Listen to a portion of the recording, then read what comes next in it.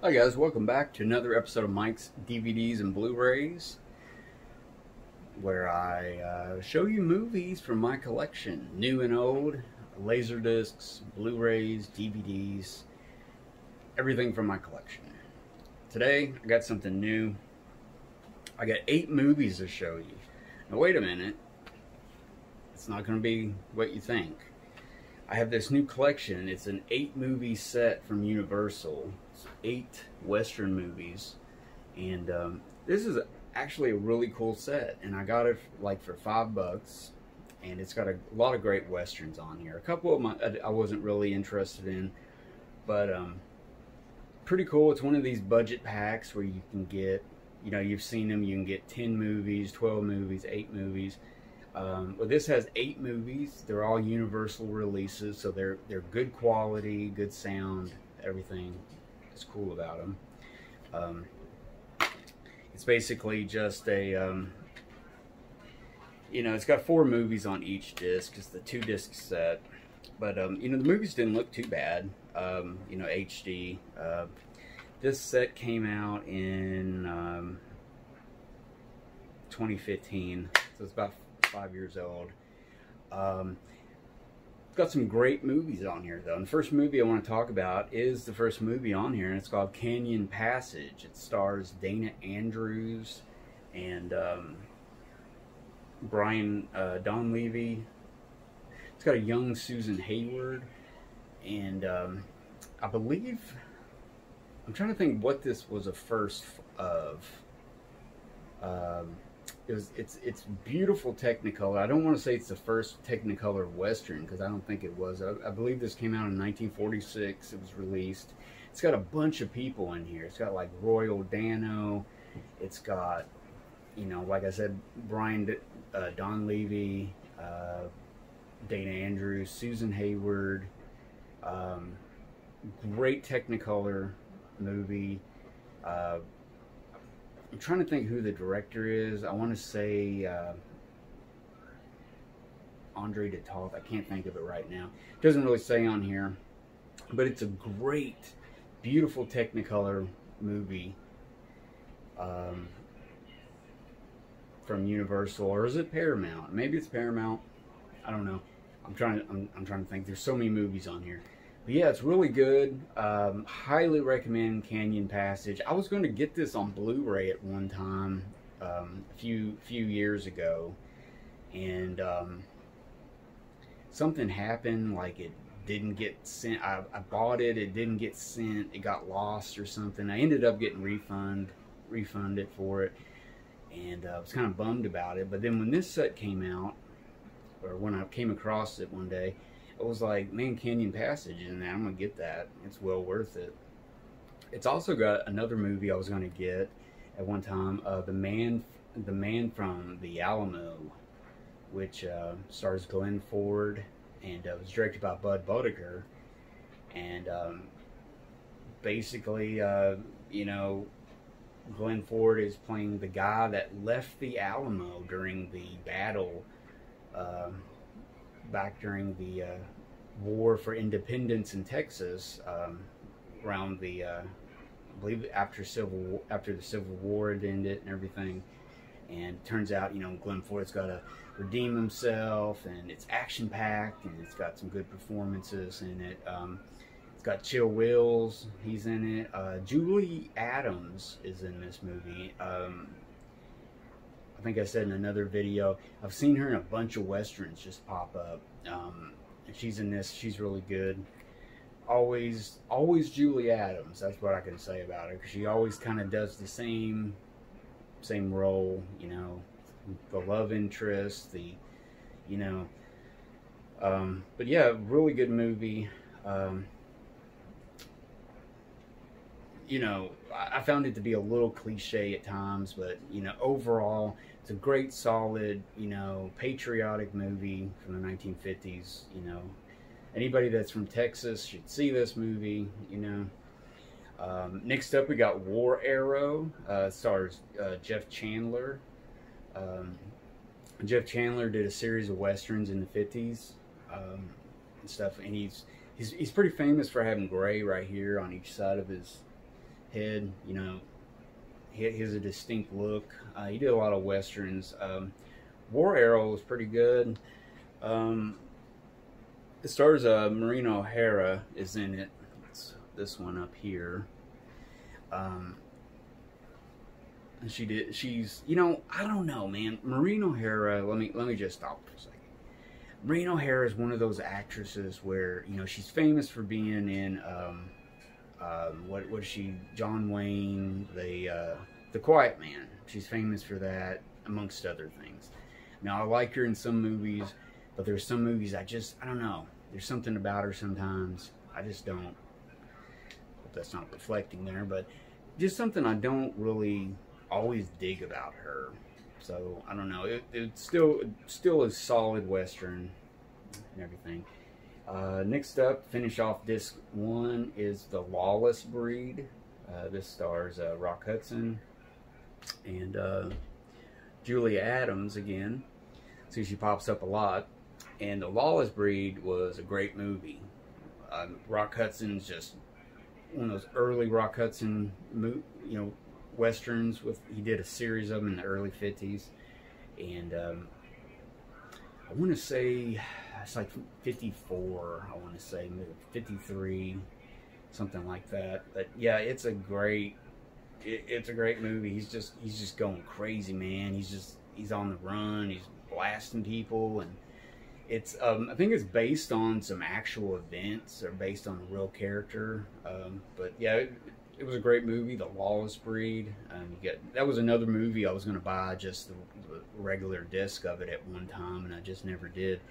So, and The Man from the Alamo, I was going to buy a disc with that at one time too. So it's like I'm checking all these movies off my checklist to get this one video, and which we start the second disc, which starts off with the redhead from Wyoming, and this is a movie starring Maureen O'Hara again. She's caught between her feelings for a suave promoter, played by William Bishop, and the town's appealing but less flamboyant sheriff, played by Alex Nichol, which Alex Nichol's been in a lot of westerns. Usually in the supporting cast, usually always turns in a good performance and everything. So yeah, good movie. Next up, we got Seminole, which stars Rock Hudson, Anthony Quinn. Tensions rise between the military and the Native Americans. I take it's in Florida area, Seminoles. Officer Caldwell, played by Rock Hudson, turns his childhood friend Chief Ocello, who's played by Anthony Quinn, for help. He turns to his Indian boyhood friend for help during stuff. Sometimes the explanations on the back doesn't give you a true definition of what the movie's about, but great movie.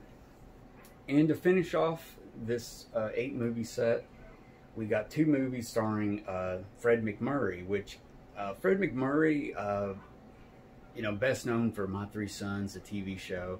But he's famous also for a bunch of movies he did for Paramount and Universal in the 40s and 50s, even the 30s. When he started out in Hollywood.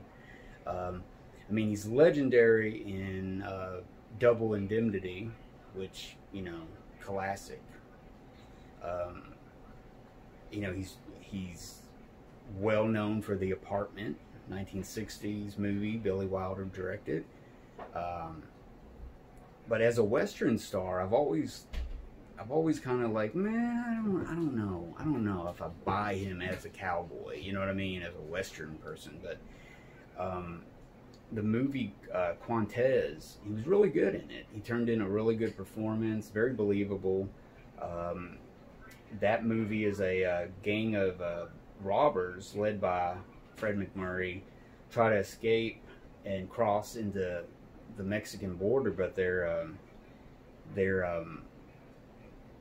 attacked by a group of Indians that has basically run the townspeople out because it was their sacred land, and they end up robbing this bank. The robbers, they come in and they hold up in this abandoned town, and the Indians are waiting for them at dawn to get them before they can cross over to the river.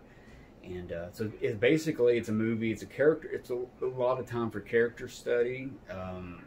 The actors are all hanging out in the abandoned town, mostly in this one-room store, basically. And a lot of tensions flare and everything between he's the leader and he's not. Who's the untrusting person of the gang? Who's trying to sell the gang out, and etc. It's got a great performance by Dorothy Malone as the female member of the gang. So it's a really good movie. Quantes. It's a big CinemaScope movie from, I believe, 56, 57, or 55, I think it was. But it's a big CinemaScope movie. And the last movie on the set with Fred MacMurray, it's got A Gun for a Coward. Now this movie's got a great cast. Fred MacMurray, it's got Dean Stockwell and Jeffrey Hunter. Jeffrey Hunter is kind of underrated. He's best known for 1956's The Searchers, John Ford's famous Western movie. My vote for probably my favorite Western of all time, starring John Wayne. Jeffrey Hunter plays, searching for his cousin Lucy, best known in that movie. But he's been in a lot of cool Westerns, and especially with John Ford. Sergeant Rutledge, he's really good in that. But yeah, he plays a well, let me back up a little bit. Fred MacMurray, he's a ranch herder, and he wants nothing more than to just tend to his cattle, keep a low-key life, nothing exciting. But finds himself torn between his two younger brothers, Dean Stockwell and Jeffrey Hunter. They basically shake up his whole life and everything, and get in some stuff. So it's a pretty good, solid movie. If you're fans with them, fans of any of those people, it's pretty decent movie. But yeah, overall, this is a great movie set. I mean, it's well worth the price. I believe it's under $10. It's well worth it for Canyon Passage, Man from Alamo, The Lawless Breed, and Quantes. I mean, 4 out of 8 for sure. Solid movies that you want to see, Westerns. I believe they're all big Technicolor movies from the 50s and stuff. So, highly recommend this set. I mean, you can't beat it. If you want to get some bang for your buck, you got $10, you got 8 movies. That's why these sets are out. Save you a lot of money, and sometimes you get movies that really you can't really find, and they're on a set. I have a set like this that has 10 movies, and it's pretty cool. It's got a good mixture of things. So Universal, which I've found over the years, do a lot of double dipping. They keep re-releasing stuff. Like, you'll see them release Jaws every 5 years and make it the 25th anniversary, the 30th anniversary, the 35th anniversary, the 40th anniversary. So people have to rush out and buy it over again. And Universal, I've found over the years, they don't really put a lot of extras on stuff, especially in the classic realm of classic movies and stuff. But I have to really give them the thumbs up for these economy sets. This one, the other one I was talking about, and I believe there's like a W.C. Fields collection that has like 17, 18 movies or something, which was like a $15 buy, which was well worth the money in my opinion. I believe there's like a Marx Brothers set that you can get for like $10 that has all their Paramount movies and stuff. So they got some good collections, but individually they seem like they kind of are bare bones about stuff. And they re-release a lot of stuff that's been out Even though they're vaults, Universal owns all of the Universal movies, you know, pre a certain time or certain date and time, but they have a vast vault full of movies. They own a lot of Paramount movies from the 30s and 40s. They own, you know, Universal. They own some other stuff. So they got this huge vault of movies they could release, but they don't. They just kind of keep them in the vault. They just languish in the vault year after year while they re-release other stuff. So this is my rant. I'm going to rant about this. And they'll re-release. Instead of sending out some new stuff that people want to see, you know, I know they'll never see this video, but it's like, put out some stuff. The fans will buy it. If you make it, we will buy it. So there you go, Universal. Releasing all that stuff, not releasing all that stuff. So there you go, guys. I just wanted to show off this 8 Western economy pack that I got recently. It's got some great Westerns, Technicolor movies from the 50s, 40s. So if you find it, go out and get it. Look for it. It's well worth the money. So yeah. So comment. What did you think about my rant? Did you like any of those movies on there? Dislike any of them? Comment. Let me know. Let me know if you some subject matter that I could do for a future video. Maybe some movies that I should search out and find. I had a friend recently comment and let me know of a couple movies. I searched them out myself and watched them and really enjoyed them. So feel free to, you know, give me some recommendations. I would love it. If you haven't already subscribed, subscribe and hit the bell, the notification little icon bell. And every time I release a movie or episode, you will get notified of it first. And I think that's about it for this episode, guys. Be cool to each other. Watch good movies. Be safe out there.